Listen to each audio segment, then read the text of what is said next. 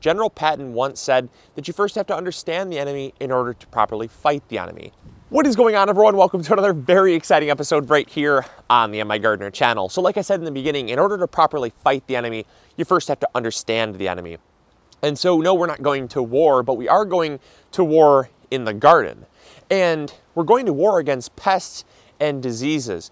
And in order to properly fight them, we have to first understand them and understand how to classify them. You see, for pests and diseases, there are two categories that they can fit in.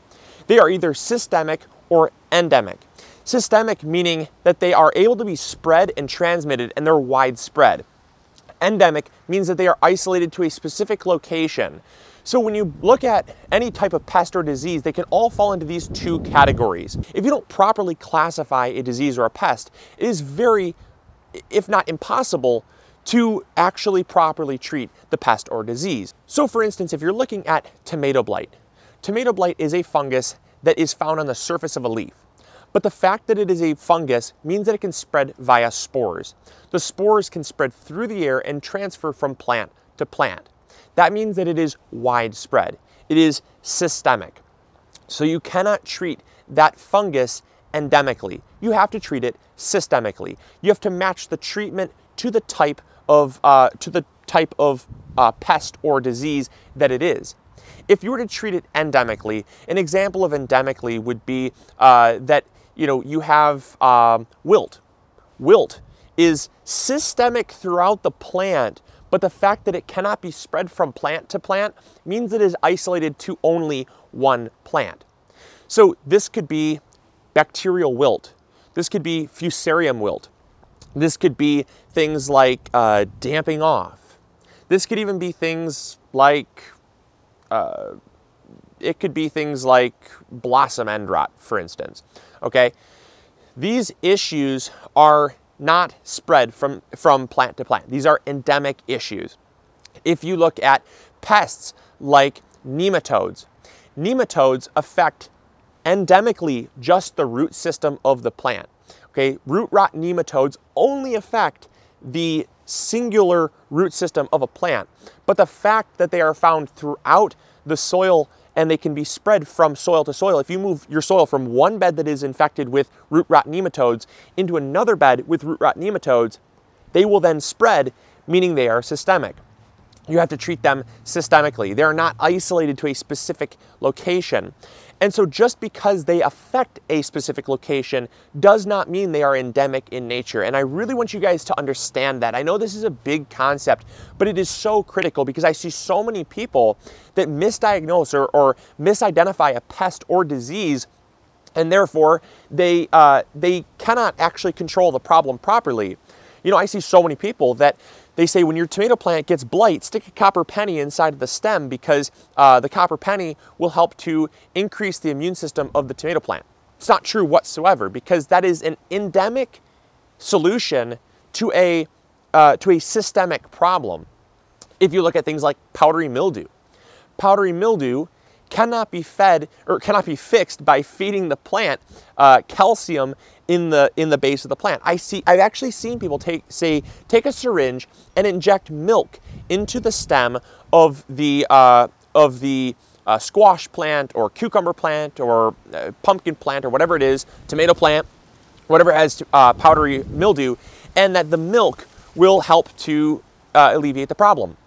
This is so far from the truth because if you're injecting, well, number one, it's ridiculous to say that injecting milk into a plant will fix the problem. That's aside the fact. If you're injecting it into a plant, you're injecting it into the vascular system to take it throughout the plant. You are endemically treating a plant when the problem is on the surface of the leaf. It's not within the leaf, it's on the surface of the leaf. Powdery mildew is a fungus just like blight is. It spreads. So in order to properly treat a fungus like blight or powdery mildew, you have to spray it. Because if you spray the surface of the leaf and you spray all the other surrounding plants, you've then taken care of a systemic issue. It's widespread. And so this is how we have to properly classify and understand a pest or disease. They can all be broken down into this specific type of category, or these two specific types of categories. Now, the final thing I want to get into is the gray area, or the kind of confusing area when you intermix terms. Where I'm getting at is mostly with inorganic gardening, because this gray area exists when you endemically treat a plant with a systemic treatment. So endemically, meaning you only treat the one plant. This could apply to fruit trees. You know, I might take a systemic fungicide or a systemic pesticide and inject the tree with some type of chemical that goes throughout the vascular system of the tree, so that any leaf that is exposed to a pest basically has this pesticide residue inside of the leaf structure, so that if the pest comes and eats it, it then dies. This is commonly seen with flowers at our local greenhouse. You know, they actually have had to put these tags saying that it's been treated with neonicides, because honeybees, neonicides are a systemic pesticide that's been put inside of the plant, and all of the nectar and pollen then has this pesticide found in them. And so this is a isolated plant that you've injected, so it's not systemic in nature on how you're treating the issue. You're endemically treating each plant by giving them a shot, but you're still treating the systemic issue of the fact that there's a pest that can go from this tree to that tree to that tree to that tree. The fact is that the definition has not changed. It's just that with inorganic options, you can kind of muddy those waters a little bit and say, I'm going to treat the systemic problem by simply endemically treating this specific plant. It's far different than a spray, where I might take an organic pesticide and spray down all my trees. I'm fixing the problem systemically for all of my trees. I'm not selecting a specific tree to treat that widespread problem, if you follow what I'm saying. So that's kind of where the gray area comes in, is where you kind of mix those two terms up, but the two classifications still hold true if you look at them at their most simple form.